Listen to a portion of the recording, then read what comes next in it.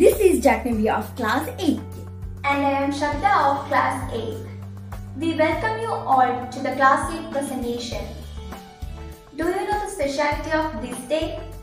On this day, 28th February is considered as the National Science Day. So why we celebrate National Science Day? National Science Day in SD is celebrated every year on 28th February to commemorate the discovery of Raman effect.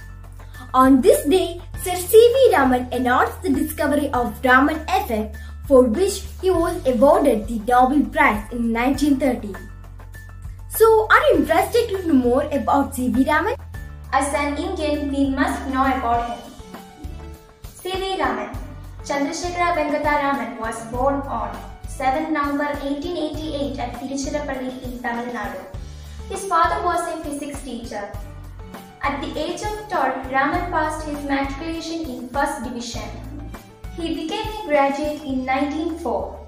In 1907, he passed his MA examination in physics.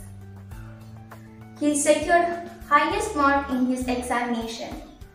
He was awarded a gold medal for his extraordinary performance. Since his childhood, he had been an inquisitive child like J.C. Bose. He was not ready to accept anything unless he was fully satisfied. His inquisitive nature helped him a lot about this discovery, and which is known as Raman effect. It made him famous throughout the world, and for his discovery he won the Nobel Prize in 1930. And though he passed away on 21st November 1970, he was the first Indian scientist who got the Nobel Prize in physics. In 1928, Sir C.V. Raman discovered experimentally that the monochromatic light is scattered when it is allowed to pass through a substance. The scattered light contains some additional frequencies other than that of incident frequency. This is known as Raman effect. The lines whose frequencies have been modified in Raman effect are called Raman lines. The lines having frequencies lower than incident frequency are called Stokes lines. And the lines having frequencies higher than the incident frequency are called anti-Stokes lines.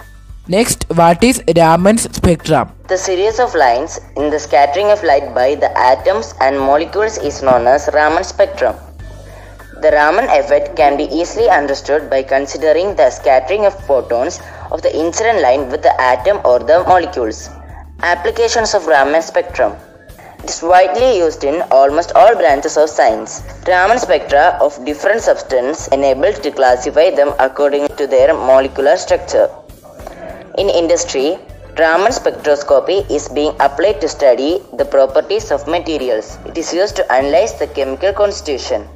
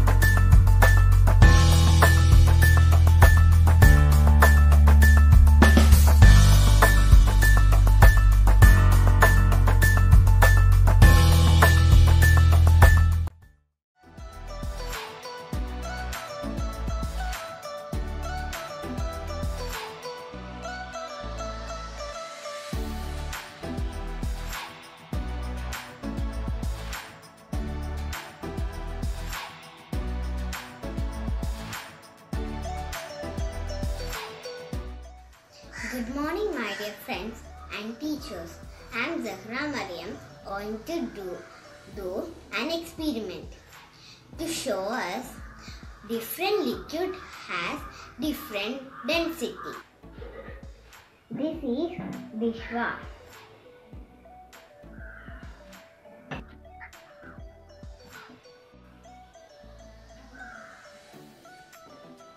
This is oil.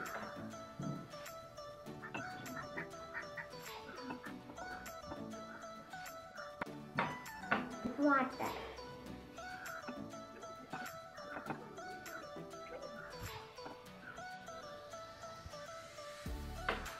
See, they don't mix because they have different density. Thank you. Warm wishes on National Science Day to everyone. Thank you. Have a nice day.